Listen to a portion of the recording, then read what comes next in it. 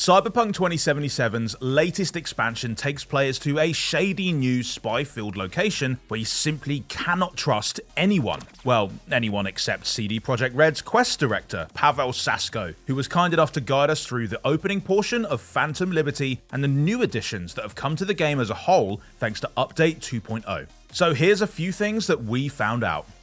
While Cyberpunk 2077 might present a less than ideal vision of humanity's future, CD Projekt Red themselves have arrived at Phantom Liberty's launch date full of optimism about what lies ahead. In fact, Paweł even admitted that this was the calmest he'd ever been for any game release. I've shipped a couple of games in my life. It just always feels very special. And I think this one is probably the calmest I've ever been. Oh, wow. And since it's always good to know who you're talking to, Paweł was also kind enough to explain exactly what a quest director does. Oh, and anyone who just yelled out, "Oh, they direct the quests, obviously," just go sit in the corner. You're on a timeout. Your title is Quest Director. I think I have a pretty good idea of what that is, but what does a quest director actually do? Right, so in the Projekt Red, as a quest director, I have 3 separate departments. This is quest team, open world team, and cinematic team. Oh, wow. So those 3 departments are pretty much responsible for designing and implementing the story, the quests, the open world content in our games. Together, we were like making sure the story of Phantom Liberty, the quest, the open world content kicks ass as much as it can.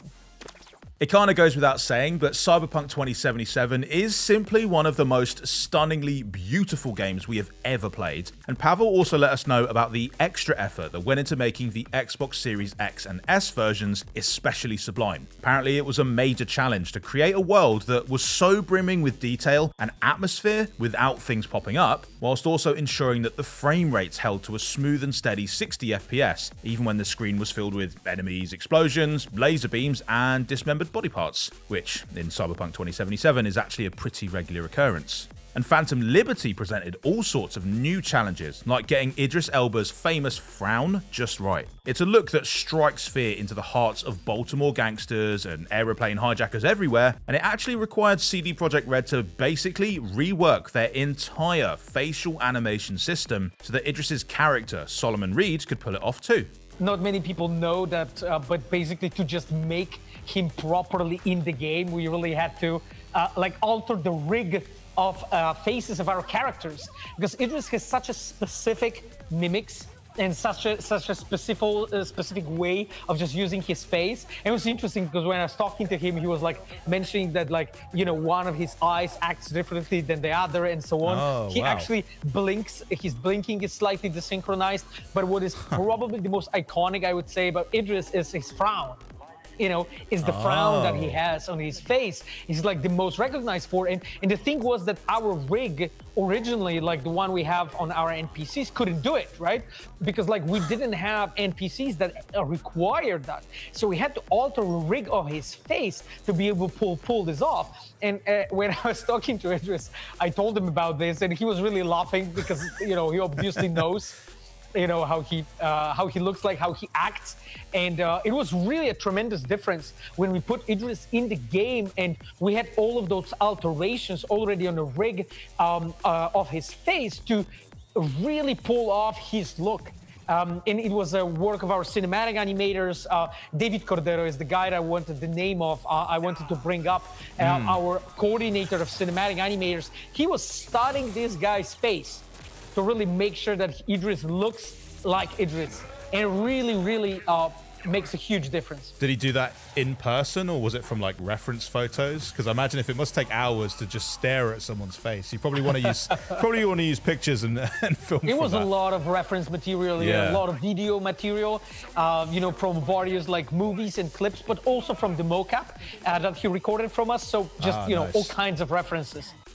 Of course, this wasn't the first time that CD Projekt Red had brought a Hollywood superstar into Night City. Keanu Reeves is already a beloved resident there thanks to his character, Johnny Silverhand. And both Johnny and Solomon feel like they were custom made for the actor. And Paweł also explained just how CD Projekt Red were able to tap into each actor's unique charms. I think there's two different schools of, how do you cast actor for a role, Like one school is, I would say, the one that we used in case of Keanu Reeves. In case of Keanu, we sort of had a story written. We already knew what we want to do, and we were looking for an actor that would fit the best. And there, Keanu, because of his past, because of the fact that he played in Johnny Mnemonic, in Matrix, all of those roles, we kind of like knew that, okay, he will fit, and he, of course, agreed to play a role. And then from that point on, we knew that when we are designing quests and dialogues and scenes for him, this is the actor we are writing for. While in case with Idris, it was slightly different. Because we have written down a story outline. It was just a short, I would say, description of what the story is going to be, but that was it. There was nothing more. So when we met Idris and we sort of like kicked it off with him and we explained him, hey man, like, so this is the idea for your character, this is the idea for the story, but that's as much as we have right now. He really liked it. And then when designing quests and scenes and whatnot, we already could actually design it for Idris. When I was talking with him, I actually told him that it was so much better and easier to just design the scenes, knowing that he is there. He has this very dominant presence in the scenes. 100%. And again, if you play Phantom Liberty, you will see it. Like a lot of reviewers, a lot of players pointed it out.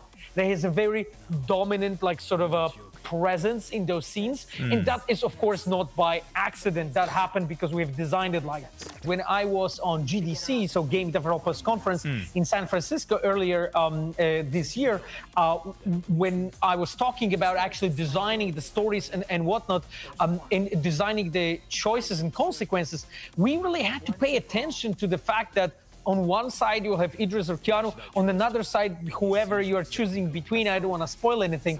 And we had to, think about the fact that, Idris is going to actually make people really choose him. And most likely people will fall for him much easier. I mentioned a couple of times that we had Keanu come over and record many lines for us, for him here, because like we really wanted to make sure that both Idris Elba and Keanu Reeves in our game, they have an actual ambitious role to play. That there is some story arc, some character development, and it has depth, that we are not only using, those poster, I would say poster names, it's not just for the face, it's for the portrayal that they can deliver as well, right? Exactly, it's for the performance, it's for the depth, it's for the emotions, Henry. Like we as storytellers, we really want to make sure that you as a player, when you're playing our games, you're experiencing emotions, you are really interacting with deep characters, And even if we're gonna get this, Johnny Silverhand is in the game, and Keanu Reeves playing that role, and then Solomon Reed and Idris Elba playing that role, you'll be moved. There will be things that will actually touch you. So this is all done for the art. For this experience, right? Like for you as a player to just feel things. Cyberpunk 2077 is one of the best games out there for one of my favourite aspects of open worlds, quests and side quests. So since it's his forte, I asked Paweł, how is a great quest made? We normally start for something, it will sound a bit strange, but we start with something cool. So we start from either from a character, or you start from an idea for a scene, or you start from a specific dramaturgy or a choice, or you start from specific aesthetics that you want to do. So there is something that actually is basically a seed, a beginning of this whole thing that you're building.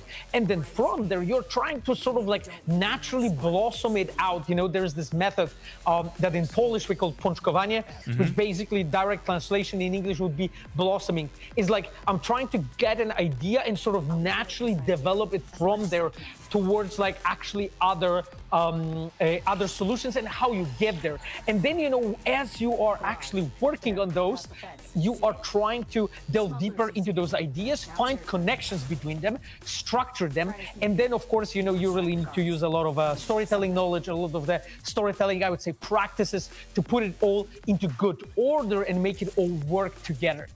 That's basically what we are doing. And It really takes a lot of time to put it together properly. Like I always tell, the players, the media, when we are talking that, I mean, it's not that we are so good that anything we design is brilliant. It's just that we allow into our game only things that are good and brilliant.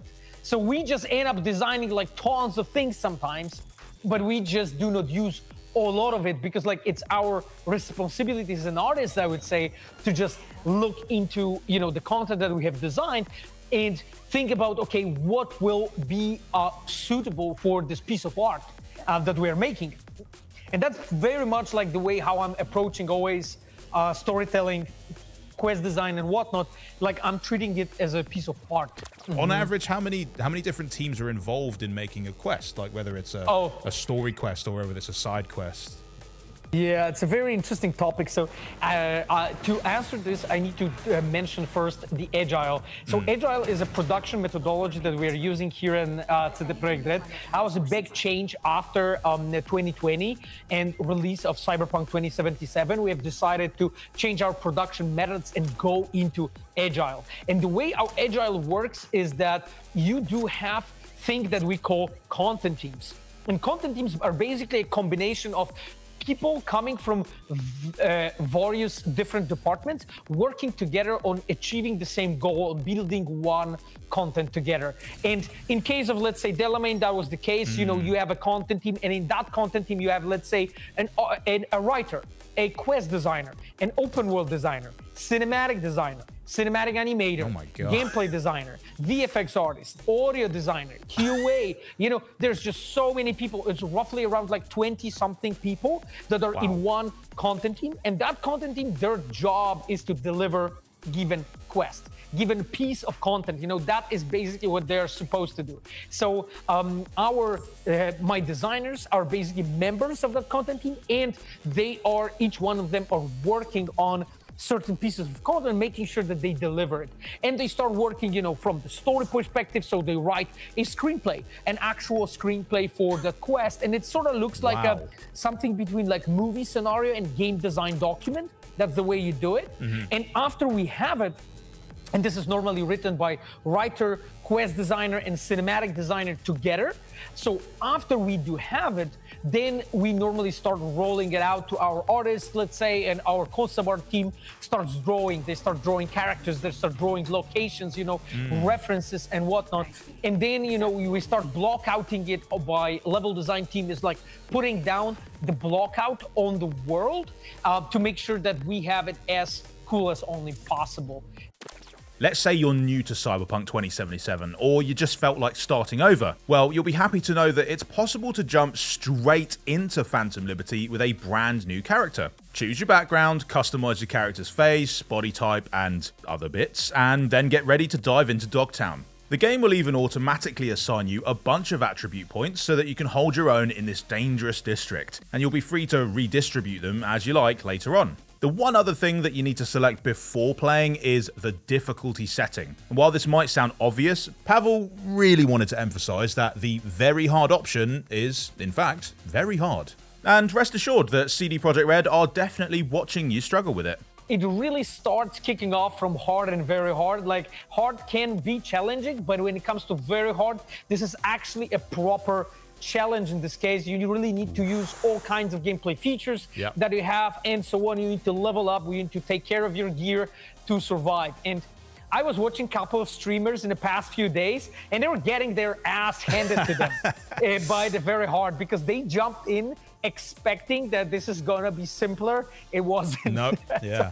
Fortunately, you'll find that normal provides a sturdy enough challenge for most players, while those who are just here for the story and the chance to slice up some dudes in half, you can just hit easy and relax.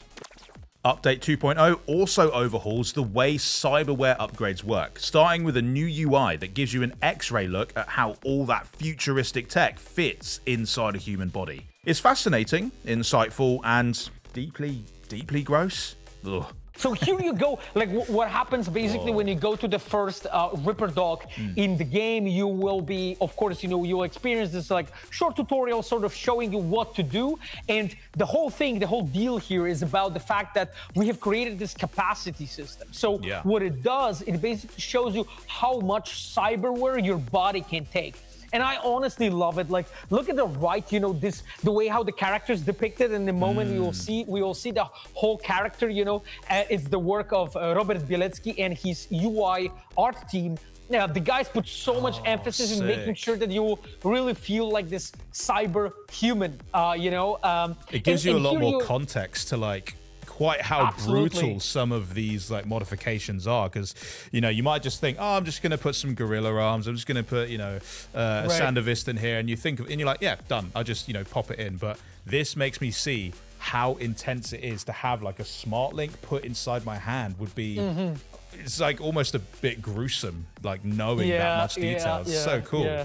Exactly. It's a very interesting element of Cyberpunk as a genre. It's the body horror, I would say Akira is probably like one of the most well-known examples of that. Those of you who know Akira, you know what I'm talking about. If you didn't see Akira, please go and watch it. You will love it, absolutely. But those elements, of body horror that are very present for noir in Cyberpunk is this. You can feel it, here in Cyberpunk 2077 as well, all of those elements. Amazing. Now, on the right side, though, you can see the whole armor system. So we have moved all the armor from the clothing to cyberware. So right now, you really can feel like this like cyber human, almost like this fucking walking tank, like this machine almost. And what's cool about it is that we have moved that armor from clothing. So now as a player, you can just wear whatever you want. So like our players used to call it the clown meta. The clown meta was that basically you were wearing like tank top with whatever works. With bra and like short pants or like some lingerie on you, because this is what basically had the highest armor. Yeah. Exactly. You can look the way you want, style over substance and all that. Really important for Cyberpunk. We really wanted to make sure the players can do that. So anyway, just a quick glimpse on our cyber system. Another clever bit of retooling that Paweł was pretty quick to point out is the change that Update 2.0 has made to Cyberpunk 2077's health system. Health items now work on a cooldown, so it's no longer possible to just save up like 30 of them like I used to and go barreling into battle without a care in the world. There's a real rhythm to each battle now, as players are required to be a bit more tactical with their movements, retreating behind cover while they recuperate rather than just standing out in the open, spamming max docs. As you can see, we have also redone completely the way how we approach the health. And right now, you just cannot spam those boosters anymore, right? Because before, like, people were just, like, jumping into combat and, like, popping that boosters like Tic Tacs, you know, I remember one I had after like another. I would have like 30 of the max docs going, and it would just I could just be unstoppable. And yeah, you're right. All right, I think let's run. Yeah, up we here. really didn't want to make it feel like this, so that was like the intention behind this change.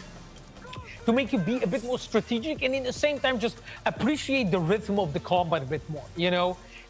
Because like when you can be overpowered so easily, you sort of are not forced to use all of those tools and whatnot. So it's really cool to actually be able to just have that specific rhythm of like, okay, now I heal, now I shoot, now I slash someone, now I hide, you know, and so on. It just brings so much more depth into the combat. You know, it's not trivialized. Although even once you have acclimatized to the new system, sometimes you still just have to take the L. Nah. And also, like, this encounter has like 3 separate levels. So in here, it's Jacek Matuszewski and all his team. I took a huge. I tried to double jump to the next platform, and totally busted my ankle. When you're not hiding in a corner, desperately waiting for a chance to heal, you'll find that Cyberpunk 2077's combat has also been given a serious tune-up. The gunplay is notably slicker, with a nicely balanced aim assist that makes it easy enough for newcomers to pick up and play, while more seasoned shooters are going to have a blast picking their enemies off with absolute precision. And of course, it all feels that much more immersive thanks to that first-person perspective, which Paweł revealed is actually something the team have been tinkering with since their Witching days. I did work on The Witcher 3, I did work on The Witcher 2 before, and I love Witcher, but seriously, like, narrative and just the scene system in first person for Cyberpunk 2077. I absolutely love it.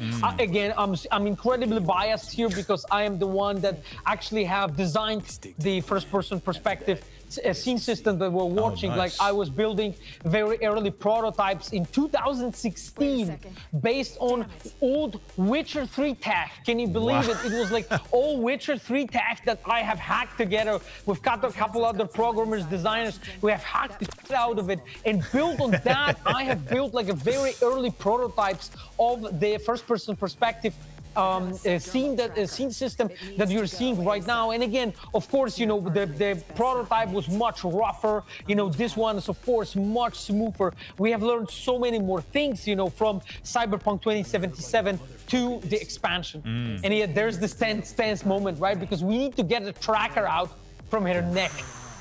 But even if you're a regular sharpshooter, don't expect the bad guys to go down without a fight. The enemy AI is now a whole lot sharper, and they'll work together to flank you, push you into corners, and generally just try to become an enormous pain to your cybernetically altered butt.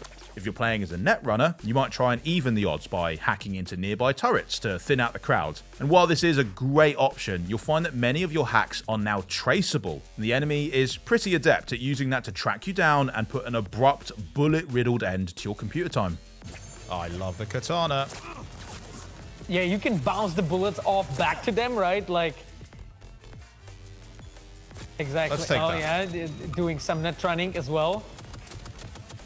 And you have taken over of the, because you have just you have applied the takeover hack, right? So you have taken over the turret just a moment ago, so you could shoot them. It's the one there in the car in the front of you. So yeah, trying to get back control of it. I think I got shot out of it. Oh yes, it could be. It could be actually that the enemies figure out where you are as a player controlling it. So it's good to try and stealth to try and grab that turret, because then they don't figure out your location. They can't push you off the hack. Yes, or just stay hidden, exactly, and then you can just mow them down. But because you have like jumped in with your motorcycle inside the whole encounter, yeah, a little bit obvious. Then, the new AI makes combat a much more dynamic affair, and you even get to take advantage of it at times, like when the President's collection of shiny white robo-bodyguards come to fight alongside you. Even with Paweł's expert advice, there is still so much new to see in Cyberpunk 2077 that you'll really just have to check it out for yourself. Let us know what you get up to down in the comments, and don't forget to like and subscribe. Bye, Chooms.